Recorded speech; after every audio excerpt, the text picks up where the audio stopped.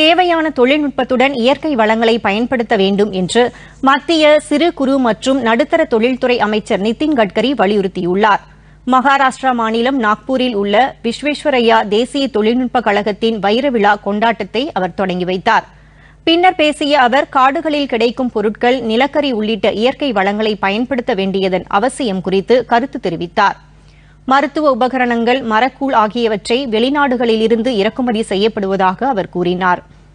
ஒத்துழைப்பு மற்றும் ஒருங்கிணைப்புடன் ஆராய்ச்சி நிறுவனங்கள் தேவையான தொழில்நுட்பத்தை பயன்படுத்தி மூலப்பொருட்களை உற்பத்தி செய்ய வேண்டும் என்று கேட்டுக் கொண்டார்.